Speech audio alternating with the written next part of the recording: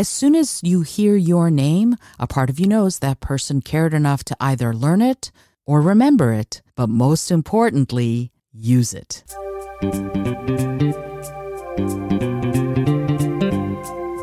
Hello and welcome to the Innovative Mindset Podcast. I'm your host, Isolde Trachtenberg. On the show, I interview peak-performing innovators in the creative, social impact, and earth conservation spaces. I also bring you ideas and techniques that you can grab and use to set goals, create, and unlock your potential for changing yourself and the world. And now let's get to the show.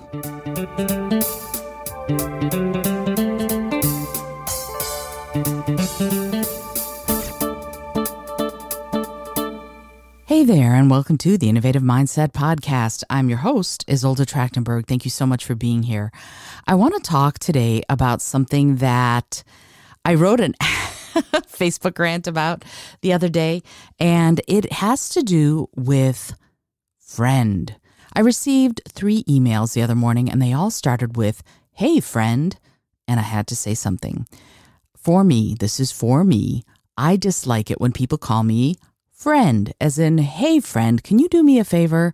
Or, "Hi friend, I'd like to be on your podcast," because it feels generic and like it was manufactured by people who cannot be bothered to use the freaking mail merge in their email blasts.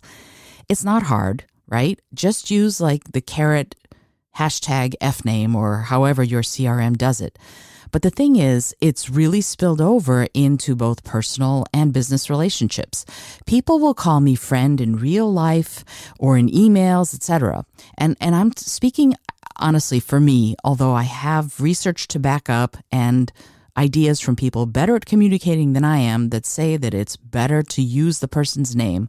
But I'll talk about that in a minute. See, here's the thing. If you have an impetus to do that for me, please don't. It feels presumptive, right? It feels presumptive in a couple of ways. If you're not friends, it presumes a friendship that doesn't exist. And if you are friends, then you're close enough so you can either use the person's name or maybe, if you're really good friends, hey, might suffice depending, again, on how close you are to that person. For me, my preference is if we're friends, please use my name. Or if we're close, we can both be cool with just a hey. See, I know that language is changing and maybe I'm showing my age, but there are certain parts of it that I'm not comfortable with. And here's why, okay? Even friend has become friend. And I recognize that that's people in the Web3 space, right? But I just saw a tweet that said GM friends, spelled FRENS. And I get it. As I said, it's someone of the Web3 space, and I know that's the parlance, but it kind of rubs me the wrong way. It feels like Leet from the 90s, right? And I knew Leet. I could read it. I just never used it because I understand that on some level you're in with the in crowd when you use stuff like that. But on the other hand, it feels manufactured to me. It just does, right? So it feels manufactured and it feels kind of lazy. Like you can't spell out the entire word. And I get that's how people in the space are communicating, but is that a good thing? Are we losing something by doing this kind of generic manufactured language? Right. And I get that what I'm talking about are social niceties. And I get that maybe I'm a fuddy-duddy, but I think it matters. It matters to be respectful. It matters to not be so lazy that you can't even be bothered to write out the person's name. And also, it's about mindfulness. If you take the time to focus on the person and on what you want to say to that person, won't that just improve your interaction? If we keep thinking of the people in our lives as people instead of, quote, friends, FRENS, unquote, will deepen the relationships we have, and that can only benefit all of us, right? And here's the thing. I will say this. As part of this entire Facebook discussion, several people indicated to me that the word friend is being used as an inclusive term when someone's gender identity and or name might or might not be in flux. And that is totally cool, obviously, and I get it. But my friend Sarah pointed out, care enough to check. Right? My pronouns, for example, are easy to find on any social media platform that allows them. It takes no time to check. So I invite you to care enough to check. And as my friend Lee said, she said, treat me as an individual, right? This is a treat me as an individual thing. And if you want something from me, if you want me to read your book, if you want me to put you on my podcast, my preference is that you check, right? Check my pronouns, check what I prefer, check what anybody prefers if you can find it before you contact them, right? Going, hey, friend, it feels like you put that into your email blast and it does not make for any sort of actual interaction or connection. In fact, I think it cheapens them, honestly. Right? If you want something from me, if you want something from a potential employer, if you want to be on their podcast, if you want them to help you out with something, if you're trying to sell them something, right? So many entrepreneurs and other people are sending these email blasts every week to go, hey, I'm checking in with you, or hey, I heard this amazing thing, or this might be of value to you. But if you started out with friend, it feels generic. It feels like you didn't actually check in. And how do you know if they're just a friend and they're not the person that you might actually want to be talking with? How do you know if it's going to be of benefit to them, right? So if you're an entrepreneur and you're selling me something, basically, here's the way it is. If I receive an email that says, hey, friend, I've got this cool new way of podcasting that will do X, or hey, friend, I've got a new weight loss regimen or a get fit regimen or a Vegans Are Us regimen since I'm vegan. I got to tell you, if you start with friend, I'm going to just delete it before I ever read what you've said. At least find my name, because I get it, right? I personally find it generic and useless if you just go, hey, friend. But I also get that people want to avoid gender binary turns of phrase. But if you're writing to me, and again, my pronouns are out there. I'm not gender fluid. I have a set name. I have a set identity. Calling me friend instead of figuring it out and going, hey, this is Isolde. Her pronouns are she, her. I know that. I can totally write to her. It takes a little more time. It takes a little more effort, but I think it's worth it because, again, it makes for more authentic, real connections and interactions, right? That's the thing.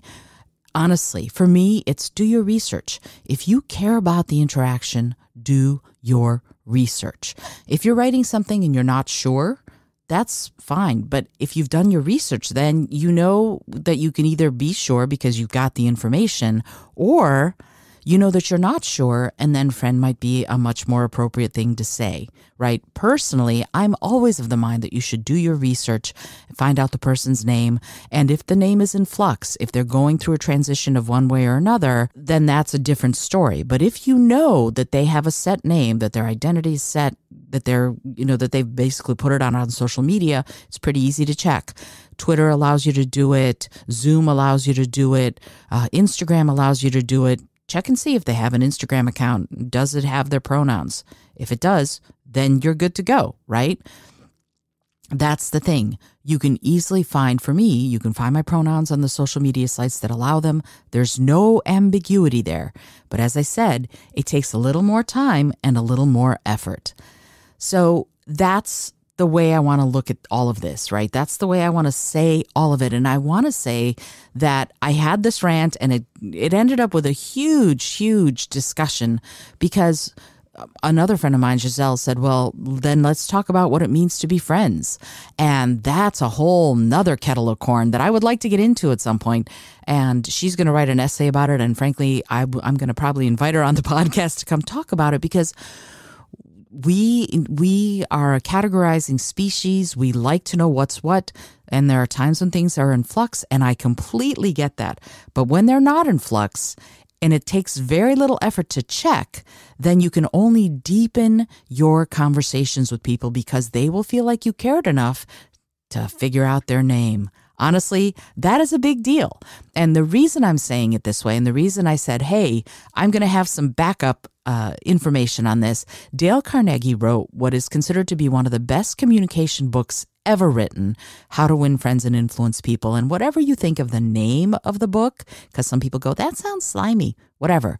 The information in the pages of that book is incredibly useful if what you want is to build and develop authentic, real relationships with people, whether or not they're personal or business. And he said this about a person's name, and I'm quoting, "Remember that a person's name is, to that person, the sweetest and most important sound in any language. Why?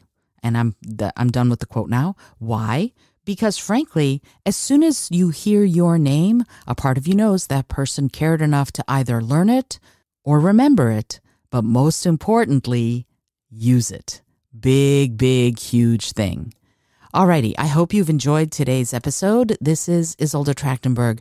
And again, if you want to learn more about that, if you need some coaching around how to communicate a little bit better, drop me a line and or book a free complimentary discovery call. I'd love to get to know what you're doing, what you're going through, and see if maybe we can work together so I can help you communicate better, go further on your path, and build the life you want to be living. Alrighty. The discovery call link, by the way, is right there in the show notes. Feel free to grab it and use it. Until next time, this is Isolde Trachtenberg reminding you to be bold, be creative, and most of all, be kind.